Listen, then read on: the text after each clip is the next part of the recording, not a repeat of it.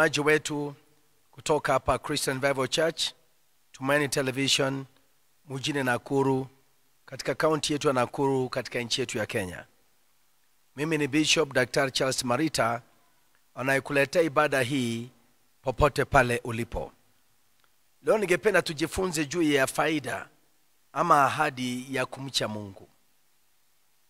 Faida ama ahadi ya kumcha Mungu. Tutasoma maandiko kadha wa kadha kutusaidia kuelewa kumcha Mungu ama kumheshimu Mungu ni jambo la muhimu sana katika maisha yetu. Maana Biblia inasema kwamba Mungu ni mkubwa kuliko nafsi zetu. Na kwa hivyo anastahili kuheshimiwa, anastahili kuogopewa kwa njia mzuri na baadaye kunyenyekea mbele yake. Tutasoma Zaburi 112 mstari wa 1 mpaka mstari wa 4. Inasema haleluya. Heri mtu yule amchaye Bwana, apendezwaye sana na maagizo yake. Faida ni gani? Wazao wake watakuwa hodari duniani, kizazi cha wenye adili kitabarikiwa. Nyumbani mwake mna utajiri na mali, na haki yake yakaa milele. Nuru huwazukia wenye adili gizani, anafadhili na huruma na haki. Ukisoma hiyo maandiko vizuri utaelewa kwamba unapomcha Bwana na kumwogopa Bwana kwa njia mzuri, faida ndio hizo tumesoma hapo. Faida ni kwa boma yako, faida ni kwa wazao wako, faida ni kwa nyumba yako.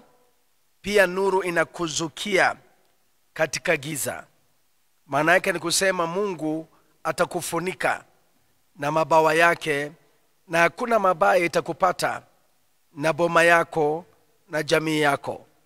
Maandiko ya pili tutasoma ni Methali mlango wa 22 mstari wa 4. Inasema thawabu ya unyenyekevu ambao ni kumcha Bwana ni utajiri, ni heshima, nayo ni uzima. Thawabu ya unyenyekevu ya kumcha Bwana ambao ni ya kumcha Bwana. Maana huwezi kumcha Bwana bila roho ya unyenyekevu, ndugu na dada. Wakati unapata mtu ni mnyenyekevu, angalia nyuma yake ana roho ya kumcha Bwana. Maana tulijifunza wakati uliopita kwamba Mungu anawapa wanyenyekevu neema na anawapinga wenye kiburi. Tulijifunza kwamba nyenyekea chini ya mkono hodari wa Mungu na wakati wake atakuinua. Kwa hivyo tunaona kwamba kuna thawabu ya unyenyekevu ambayo ni ya kumcha Bwana. Utaanza kuona utajiri itakufuata, utaanza kuona heshima itakufuata, na uzima pia utakuwa sehemu yako. Kumcha Bwana sio hisia zile za kinyume. Kumcha Bwana sio hisia zile za kinyume cha kumwogopa Mungu kwa njia mbaya, kutetemeka na kuhofu. Hapana. Tunatiwa moyo na neno la Mwenyezi Mungu kukaribia Mungu na ujasiri. Katika kitabu cha Waibrania 10:19 nasema hivi: basi ndugu, kwa kuwa tuna ujasiri wa kupaingia patakatifu kwa damu ya Kristo. Unaona kwamba damu ya Kristo imekufanya umestahili. Unapoingia patakatifu sana, hauingii na kutetemeka na ile hofu mbaya. Maandiko yanasema tunaingia na ujasiri na damu ya Yesu Kristo.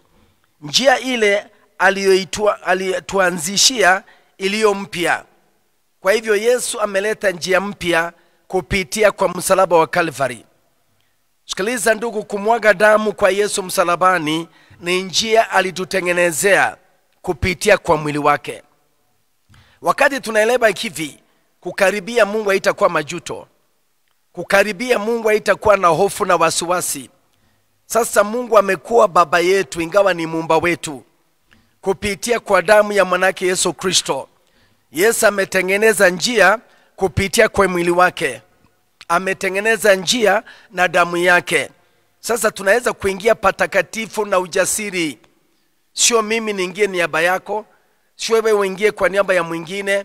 Kila mmoja wetu kupitia kwa Yesu amepata nafasi ya kuja mbele za Mungu aliye mtakatifu, lakini na damu ya Yesu Kristo. Kwa hivyo Yesu ametengeneza njia na ametuanzishia njia mpya iliyo hai. Na usikilize, maandiko yako wazi na hayana kificho. Hii njia Yesu ametutengenezea kwenda mbele za Baba ni njia iliyo hai, kwa sababu yule ameitengeneza yuko hai, na kwa sababu anaishi Kristo tutaishi pia. Na hiyo damu inaongea mambo mazuri kuliko ya Abeli. Tunaweza kuwa watu wa heshima, tutaweza kutajirishwa kushoto na kulia, tunaweza kuwa watu wale wana uzima, sio tu uzima wa muda bali uzima milele. Kwa hivyo hapa tunaambiwa kwamba hii njia mpya ni njia iliyo hai, ipitayo katika pasia, yaani mwili wake. Wakati Yesu alikufa juu ya msalaba, pasia Jerusalem ilipazwa kutoka juu mpaka chini, na njia ikatengenezeka kwenda patakatifu sana. Hiyo ni kusema kila mmoja wetu, ndugu na dada, kupitia kwa msalaba wa Yesu na mwili wa Kristo na damu ya Kristo, tunaweza kuingia patakatifu sana na ujasiri, tukijua kwamba Kristo ametutengenezea njia kwenda kwa patakatifu sana. Hii inatusaidia kuelewa kwamba Mungu hayuko kinyume chako, amekitengenezea njia mpya, tena njia iliyo hai, sio mwingine, ni Yesu mwenyewe. Baadaye nasemaje? Na kwa kuwa kuhani mkubwa juu ya nyumba ya Mungu. Sasa tuna kuhani mkuu, anaitwa Bwana Yesu, yule anayeguzwa na unyonge wetu, yule anayeguzwa na udhaifu wetu. Sasa Kristo amefanyikana kuwa kuhani wetu mkuu, na ningependa kusema huyo kuhani anajua kazi yake vizuri sana. Hakuwazima damu kutoka kwa kondoo na mbuzi, damu yake yenyewe inatosha. Alitoa mwili wake kama dhabihu iliyo hai, tena takatifu, kwa ajili yako na kwa ajili yangu. Wakati tunaelewa hivi, hata safari hapa duniani ya imani inakuwa rahisi kuongeza na changamoto na matatizo na shida. Na pia inakusaidia kuangalia mahali pale unaenda, mahali Kristo amekaa mkono wa kulia wa Baba katika ulimwengu wa kiroho, juu zaidi ya mamlaka yote, juu zaidi ya nguvu zote, juu zaidi ya enzi zote, juu zaidi ya majina yote. Huyu Yesu yuko juu zaidi, na angependa tuinue tufike kiwango kile chake, lakini sio bila msalaba, lakini sio bila damu yake. Pasia imepasuka, njia imetengenezeka. Wandugu na badada, tunahitaji sasa kuingia.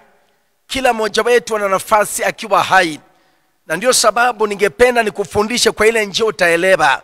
Kama unataka kuona uwepo wa Bwana, kama unataka kuona faida ya kumcha Bwana, sikiliza hii.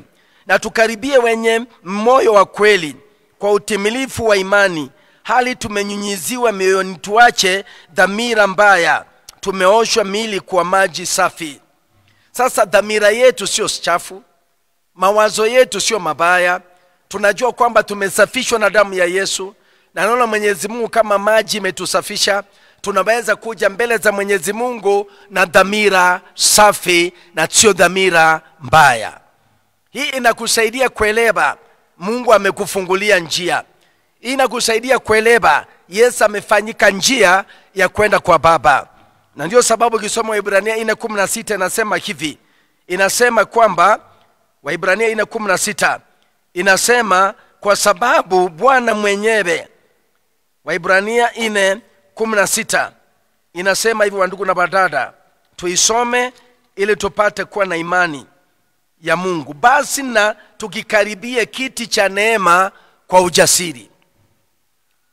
Sasa sio mwingine, ni yule amesafishwa na damu ya Yesu, ni yule amepitia njia ya msalaba kwa pasia mwili wa Yesu, amesafishwa dhamira zake. Sasa ni msafi mbele za Mungu. Na maana nasema sasa ukikaribie kiti cha neema, maana yake sio kiti cha hukumu. Na ndio samani nasema yote akiwa ndani ya Kristo Yesu ni kiumbe kipya. Sasa hakuna hukumu kwa wale walio ndani ya Kristo Yesu. Hawatembei kwa namna ya mwili, bali wanatembea katika Roho Mtakatifu. Mungu ametutengenezea njia kupitia kwa Yesu. Sasa tunaweza kuja kwa kiti cha neema kwa ujasiri ili tupewe rehema na tupate neema ya kutusaidia wakati wa mahitaji. Wandugu na badada, una shida ni kweli. Wandugu na badada, una mahitaji ni kweli. Mambo yaendi vile unataka, lakini unaalikwa kwenda kwa kiti cha neema ili upate rehema na neema ya kukusaidia wakati wa mahitaji. Hii sio mwingine akuombee, Kristo amekuombea na ametengeneza njia. Kama wewe ni mwaminio wa kweli na unaamini maandiko, wewe umealikwa uje kwa ujasiri kwenda kwa kiti cha neema na ukuje na ujasiri. Maandiko yanasema tumeokolewa kwa neema, sio kwa matendo yetu mazuri. Kwa hivyo tunapokuja katika kiti cha neema, tunakuja kama wale tumesamehewa, tumetakaswa na damu ya Yesu, dhambi zetu zimesamehewa na sisi ni viumbe vipya, na tuna ile hisia ya kumcha Bwana kwa sababu ya kila ametutendea. Kwa hivyo wewe mwenyewe fanya bidii kuongeza na mahitaji yako, shida zako. Mungu hajakufungia mlango, Mungu amekufungulia mlango. Bwana Yesu akasema mimi ndio mlango wa kondoo, apitaye kupitia kwangu, jambo la kwanza naokoka, anaingia na kutoka na anapata malisho. Hapa tunaambiwa ili upate msaada wakati wa mahitaji. Sijui ndugu na dada, una mahitaji gani? Mungu anakuita umulete kwa kiti chake cha neema, na usije na wasiwasi. Sio lazima upitie kwa watu, umealikwa personally, individually. Hapa tunaambiwa tusipitie kwa wengine. Hatupitii kwa Petro, hatupitii kwa wahubiri, hatupitii kwa kanisa fulani. Kama umemwamini Yesu kama Bwana na Mwokozi wako, you are entitled to go to the throne of His grace so that you may find grace and mercy to help in times of need. That is an open invitation to all who believe in the finished work of the cross. Once you understand this, it becomes so easy for you to come confidently and boldly to the throne of His grace. God is ready and willing to meet you at the point of your need. God is ready and willing to give you the desires of your heart. We serve a good God. That is why it's very important for us to realize that by humility and the fear of the Lord, riches and honor and life is a part and a portion in your life. God is willing to reveal His grace to you and the abundance of His mercy. But you must have that heart of willingness to come before Him without fear, but not without the blood of Jesus Christ, and come through the new way, through His flesh, the body of Jesus Christ. Na ndio sababu kiangalia kumcha Bwana ni nia ile ulionayo safi, ile umepatiwa kama Mkristo, na inakusaidia kumcha Bwana na kusaidia wewe katika njia zote. Ufanye yaliyo sawa, useme yaliyo sawa, uvutiwe na uangalie vile unavyofikiria na mahali unaenda katika maisha. Kumcha Bwana ni kusema unajitia nidhamu mwenyewe. You discipline yourself. What you say, what you think, and what influences you, and wherever you go. Without this, the fear of the Lord is null and void. You are not forced to fear God. You are encouraged to fear God because of who He is in your life. It is you to learn to teach yourself what you listen to and what to watch in life. That's how fear of God works in a believer. It is not somebody to follow you up. It is you to follow your conscience up if it is a right attitude. Hii ni moyo wako unaitikia ukuu wa Mungu. Nasema huu ni moyo wako unaitikia ukuu wa Mungu. Unaelewa Mungu ni mkuu. Na sio lazima uambiwe.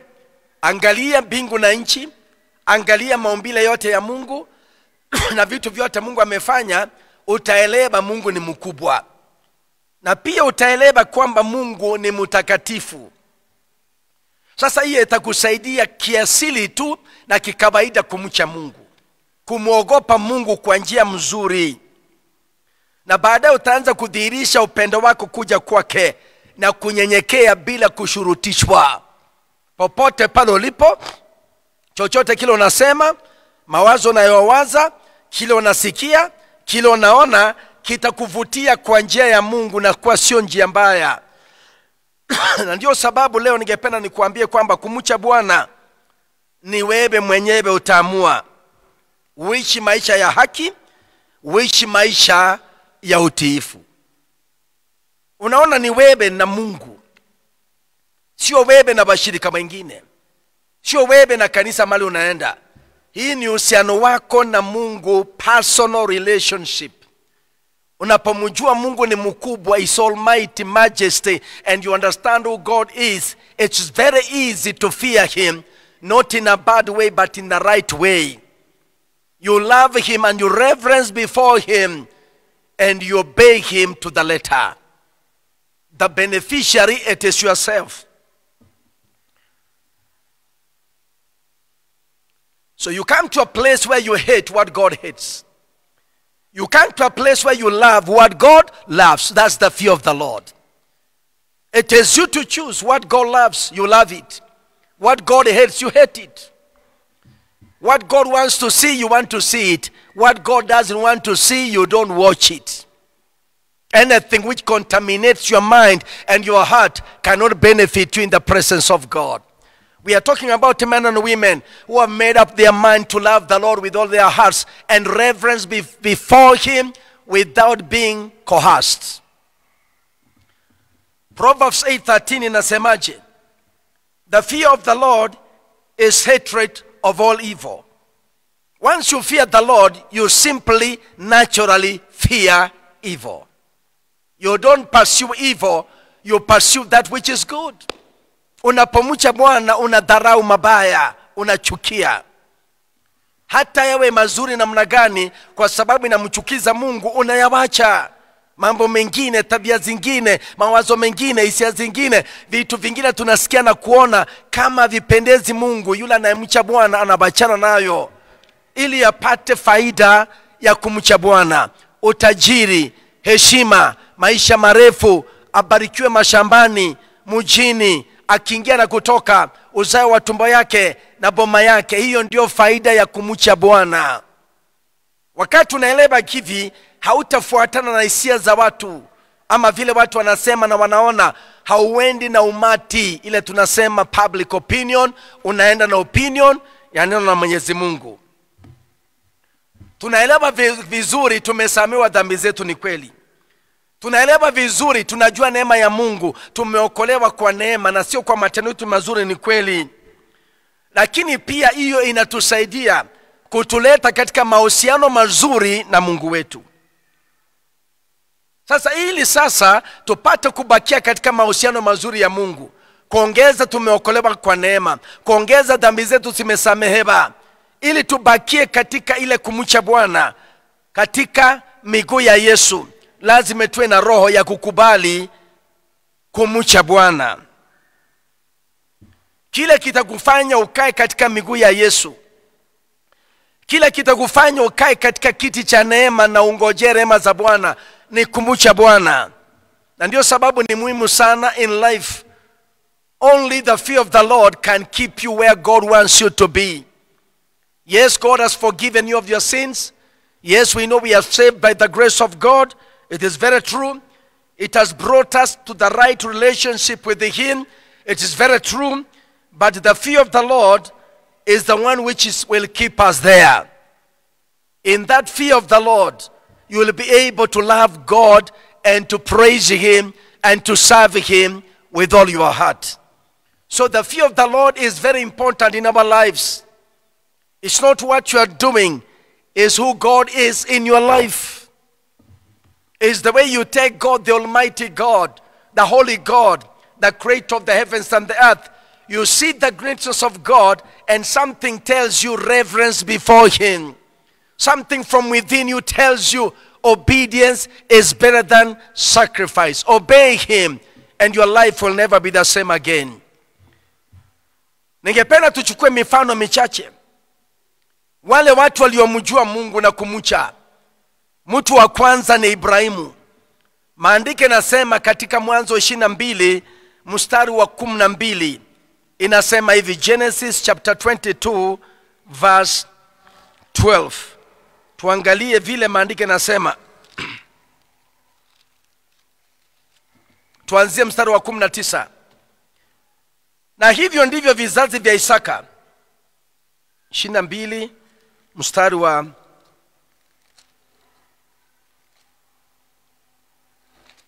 12. Sikiliza hii. Malaika akamwambia na akasema, usimnyoshe kijana mkono wako, wala usimtendee meneno lolote, kwa maana sasa ninajua ya kwamba unamcha Mungu wako, ukunizuilia mwana wako wa pekee. Unaona, Mungu anazungumza kutoka mbinguni juu ya Abraham. Baada ya kungoja ahadi miaka mingi, na Mungu amempa ahadi Isaka. Sasa namwambia, mtoe huyu mwana wako wa pekee katika mlima nitakuonyesha. Acha nikuonyeshe kumcha Bwana ndicho muhimu hapo. Hata sio utiifu, ni kwa sababu alikuwa anamcha Bwana. Wa pili ukiangalia ni Ayubu. Moja inasema katika nchi ya Uz kulikuwa na mtu alikuwa anaitwa Ayubu. Na maana inasema alikuwa hana hatia, alikuwa na mabaya, alikuwa mtu wa sawa mbele za Mungu, na maandiko yanasema alimcha Mungu na akageuka kutoka kwa maovu. Hivyo ndivyo Mungu alivyomuona Ayubu. Alimuona kwa tabia yake, alimuona kwa misemo yake, alimuona kwa mienendo yake kwamba yule mtu mwadilifu, amesimama vizuri, upright, tena amechukia maovu. Na maandiko yanasema anamcha Mungu. Na maandiko yanasema hapa alikuwa anatembea katika njia za Bwana kwa unyenyekevu. Hiyo ni ya pili. Ya tatu ni kanisa la kwanza, kanisa la mitume. Matendo ya Mitume 9:31 nasema, kanisa Judea mzima, Galilaya na Samaria lilikuwa jambo la kwanza na amani. Jambo la pili lilijengeka, build up. Jambo la tatu walitembea katika kumcha Bwana na katika faraja ya Roho Mtakatifu. Na maandiko yanasema Mungu akaongeza hilo kanisa kwa njia zote. Unaona, kanisa la kwanza la mitume kuongeza na miujiza na maishara na mambo ya ajabu. Maandiko yanasema jambo la kwanza walikuwa na amani moja na mwingine. Jambo la pili maandiko yanasema kwamba walijengwa katika imani yao kwenda juu. Jambo la tatu walitembea katika kumcha Bwana na Roho Mtakatifu akazidi kuwafariji, na baadaye maandiko yanasema kanisa likazidi kuongezeka.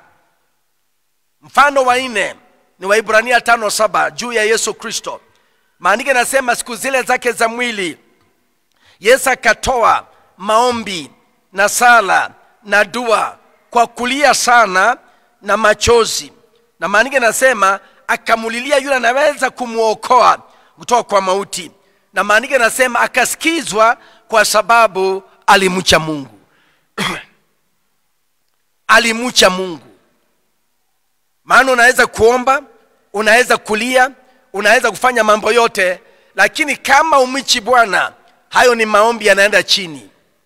Wakati unaomba Mungu wa juu, hakikisha moyo wako ndugu na dada unamcha Mungu. Na maandiko yanasema akasikizwa kwa sababu alikuwa anamcha Mungu. Na kweli kabisa Mungu alimfufua kutoka kwa wafu na akampa jina liko juu ya majina yote. Hii mifano 4 ni ya muhimu sana katika imani ya Kikristo. Hii mifano 4 tukiangalia ni wale wanaume na wanawake waliomcha Bwana. Na kwa hivyo unaweza kuona tofauti hapa duniani ya wanandugu na wadada wanaomcha Bwana na wala wamchi Bwana. Hii tabia yao inaonyesha vile walinyenyekea na vile waliheshimu Mungu wa mbinguni. Na ndio sababu tunahitaji kukuza uhusiano wetu na Kristo. Tunahitaji kukuza uhusiano wetu na Mungu. Hizi tabia ndiyo tunataka kwa kanisa, kwa watumishi wa Mungu. unapata cheti inaitwa degree ya unyenyekevu. Cheti cha unyenyekevu, cheti cha heshima. Unamheshimu yeye na unakuza uhusiano wako na Mungu kwa njia speciali, kwa njia tofauti sana kuliko wengine. Na kuzungumzia wewe unayetaka kukua, na kuzungumzia wewe unataka utajiri wa kweli, na kuzungumzia wewe unataka heshima kutoka kwa Mwenyezi Mungu, na kuzungumzia wewe unataka maisha yako yaongezeke na uzima wa Mungu uonekane, na kuzungumzia wewe unataka kisasi chako kiwe hodari na nyumba yako ibarikiwe na uzao wa tumbo yako, na kuzungumzia wewe umeamua kwa vyovyote vile kwa sababu ya Calvary kumcha Mungu. Na ndio sababu mtu wa kwanza tuliangalia ni Ibrahimu.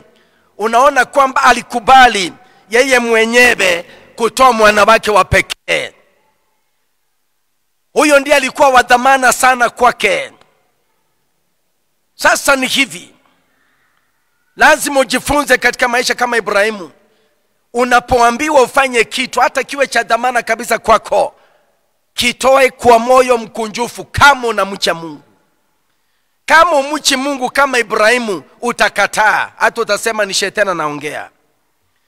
Na ndio sababu Mungu akikwambia utoe mali yako, utoe mahusiano yako, utoe chochote kile, ama mipango yako ama haja za moyo wako, kama unamcha Mungu haitakuwa ngumu. Lakini kama umchi Mungu, kuna mambo utakuwa mchoyo na ubinafsi. Mtu anayemcha Mungu hana uchoyo tena hana ubinafsi.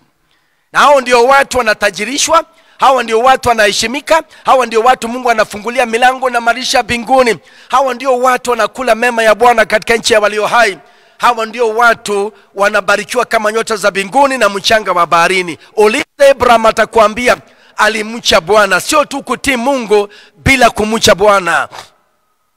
Na kile cha dhamana aliulizwa kutoa, alifanya hivyo kutoka ndani, mpaka malaika wakasema, Abraham, Abraham, usimchinje mwanao, maana leo ninajua unamcha Mungu wako.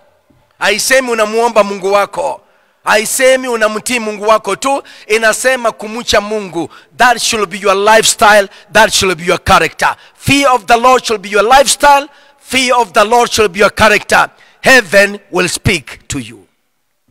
Utaanza kuona utele wa Mungu wherever you are under the sun. God will open the windows of heaven and declare heavy blessings upon your life and your family. And wherever you are going to be a blessing. Wakati kumcha Bwana kunaongezeka katika maisha yetu, kutakuwa na utiifu kamilifu, na hatuwezi kushikilia chochote nyuma. Nataka kusema tena, when the fear of the Lord increases in our lives, there will be a complete obedience that doesn't hold anything back. Wengine tumeshikilia mambo mengine, hatutaki kuachilia, tumekuwa na ubinafsi, tumekuwa wachoyo kwa sababu ya hii. Kumcha Bwana hakujaongezeka katika maisha yetu. Uliza Cornelius, Acts chapter 10 verse 1, it will tell you that man feared the Lord. He held nothing from God. He gave his alms, he gave his offerings, he gave everything he had, and he prayed always and he fasted. A man who fears the Lord will hold nothing from the Lord. He will be a very generous man and woman wherever they are. That is why it's good to fear the Lord, so that you may increase in your life, so that Psalm 112 may become a practical, a reality in your life, so that Proverbs 22 verse 4 may be a reality in your life. It is you to cause things happen, my friend, not God to cause things happen. Already God has caused things to happen through Calvary. He has given his son Jesus Christ. It is you now to go through that veil with the blood of Jesus, learn to fear the Lord, and then do what is necessary. God will bless you and become a blessing. When we come to Job's life, we find the evidence of our respect for our God. Job respected God. He was very rich, but yet very humble. He was a very generous man who reverenced and respected God. He was blameless. He was an upright man in all what he said, in all what he did. We should emulate such a men and women who got the best from God, regardless of what they went through. Our conduct, our character, what we say, what we see, what we watch, what we think, should be aiming at the cross. We should mind of the things which are above, where Jesus is seated at the right hand of the Father in the heavenly places. I am talking about the benefits of fearing the Lord wherever you are. God is no respecter of persons.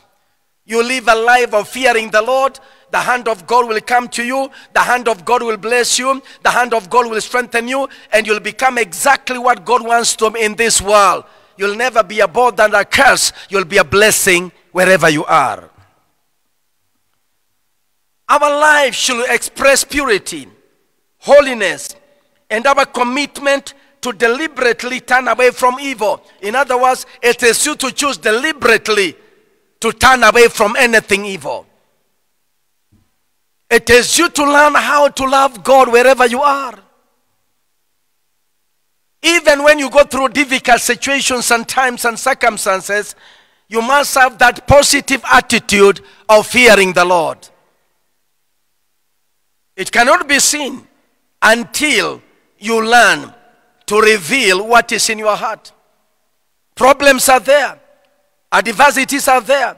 Times and seasons are in the hands of God. You might be in a situation which is so hard. But let's see this. Your attitude to worship in spite of adversity is what will determine how you fear the Lord. Because other things do not matter anyway. In the long run, what will stand? Do you really fear the Lord regardless of the difficulties you are going through? Do you worship him like Job? After what hit him left and right, he went down and worshipped God. That's the attitude of a man and a woman who compromised on the cross. He loved the Father to the end. No wonder he's called the Lord of Lords and the King of Kings. No wonder he's called our great high priest, touched with the feelings of our infirmities. So we have all equal opportunities wherever we are. Persecutions are there. Challenges are there. But don't compromise from doing the right thing. Be bold in witnessing for Jesus like the early church. They became effective. They became fruitful in their testimony concerning Jesus. And the result was this. They had what we call peace in the inner man. And they had what we call security.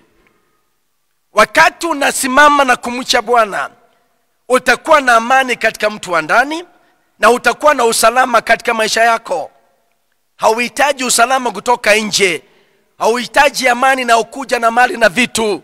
Unapata amani pitao fahamu wote. Unapata usalama na ulinzi kupitia kwa nguvu za Mungu. Na ndio sababu utaanza kujua baraka za Mungu. Na utaanza kujua thawabu ya kutembea katika kumcha Bwana. A life of inner peace and security, knowing the blessings of God, is the reward of those who walk in the fear of the Lord. You can never know the blessings of God and the reward from God if you don't walk in the fear of the Lord. We are talking about the benefits of fearing the Lord. Loving him, reverencing yourself before him, no matter what. It is you to make up your mind to be exactly what God says. Again, we see Jesus Christ. We consider our master, who is our perfect role model. We find a person who always had a clear knowledge of the will of God. That's how we should be. Know the will of God. Good and acceptable. Perfect will of God like Jesus. He lived with a definite sense of God's direction and purpose, which came from his relationship with God. You cannot have a sense of direction in your life and you will never fulfill your purposes until you have this, what I call fear of the Lord within you, and then make sure that your relationship with God is right. Aliishi na wazo la mwelekeo mzuri. Aliishi na maisha ya kusudi. Na mahusiano yake na Baba ilikuwa ya ndani. Na ndio sababu tunaona hapa kwamba Mungu mwenyewe kuongeza na yale mambo alipitia, ilimsaidia katika maombi yake na kutoa machozi. Maandiko yanasema kwamba alisikizwa kwa sababu alimcha Bwana. The key in Hebrews 5:7 is this: God heard him because he feared the Lord. You can pray as much as you can. You can cry and shout, but you must have the fear of the Lord. Read Hebrews 5:7. It will show you Jesus did exactly what you are doing, but on top he knew fearing the Lord is the key. Those prayers will not have been answered without fearing the Lord. I want to repeat it again until it becomes part of you. Because some of us have prayed so much, fasted so much, and nothing is happening. It's because you have not searched your heart so deep. I'm talking about the benefit of fearing the Lord, which God is ready to reward you and to bless you from here to eternity. I believe you are getting this scripturally. It is you to think about it and to act promptly. It is your life. It is your tomorrow. It is your future. It is your family. It is your health. Once you realize the benefit of fearing the Lord, you not look for other people to compliment you. No. It's all about you and God. It's all about you and Jesus. It's all about you and your heavenly Father. The fear of the Lord is the beginning of wisdom. The fear of the Lord is the beginning of knowledge. That is how you can have knowledge. That's how you can have wisdom. If you learn to fear the Lord genuinely. I'll read the last scripture, then we pray together. Ecclesiastes chapter 12. Ecclesiastes, Mhubiri. Mhubiri mlango wa 12. Tuangalie vile Solomon anasema. Na usikilize. Mhubiri 12 verse 13. Hii ndio jumla ya maneno yote yamekwisha sikiwa. Baada ya kusikiza mambo yote kutoka Mhubiri mlango wa kwanza mpaka 12, anafanya ile tunasema summarizing. Yale maneno yote tumesikia, yale maneno yote amehubiri, anasema hii ndio jumla ya maneno yote. Katika maisha lazima kuwe na jumla ya maneno yote katika maisha yako. Na baadaye anasema yote yamekwisha sikiwa. Hakuna kitu nasikia hujasikia. Wandugu na badala sikiliza, umesikiza wahubiri wa kila aina. Umesikiza mafundisho mengi, umesikiza wahubiri wengi, lakini nafika mahali unafanya ile tunasema maamuzi, conclusion. Unafika mahali unasema sasa jumla ya maneno haya yote wamehubiri, wale umeelewa na hujaelewa. Sikiliza nasemaje? Mche Mungu. Mche nani? Mungu. Umesikiza mahubiri, umesikiza mafundisho, umeenda kanisa hii, umeingia hii, lakini mwisho wa maneno yote, kama umchi Mungu wewe ni hasara. Kama umchi Mungu wewe ni tabu na shida, ndugu na dada. Kama umchi Mungu na uzai matunda na uhusiano wako na Mungu sio sawa, unajikosea milele. Kama kuna mtu alikuwa na utajiri na heshi na mambo makubwa ni huyu Solomon. Lakini amefika mahali amekusanya maneno yote ameweka hapo na akagundua haya mambo yote bila kumcha Bwana ni ghasia, ni takataka. Haya maneno bila kumcha Bwana ni upepo tu, itakuja itelega kila kitu. Anasema mche Mungu nawe uzishike amri zake. Ukishika hiyo na Zaburi 112 utagundua kwamba kumcha Bwana inakuletea heshima na kudumisha neno lake katika maisha yako. Kumcha Mungu na uzishika amri zake, maana kwa jumla ndiyo impasayo mtu. Hiyo ndiyo kwa ujumla inampasa mtu yuko chini ya jua. Hawe nchi gani, hawe kabila gani, hawa amesoma jasoma, tajiri na maskini, jumla ya mambo yote ndugu na dada ni kumcha Bwana na kushika amri zake. Maana hii ndiyo inaompasa kila mtu. Kwa nini?